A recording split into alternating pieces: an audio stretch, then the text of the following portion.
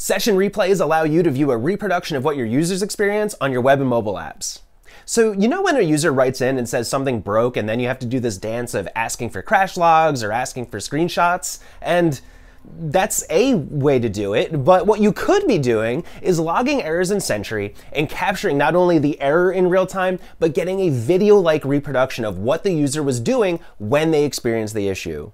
If you look at your issues feed in Sentry and look for this little play icon near an issue, that means that a session replay is attached and we can view it. The error states that there was a problem estimating the shipping cost. Seems simple enough. We have multiple tools at our disposal to start investigating the issue, but let's start with viewing the session replay. The session replay UI works like a video player. You can play and pause the session and see an accurate representation of what the user saw when they interacted with your app. By default, all media and text is masked for privacy.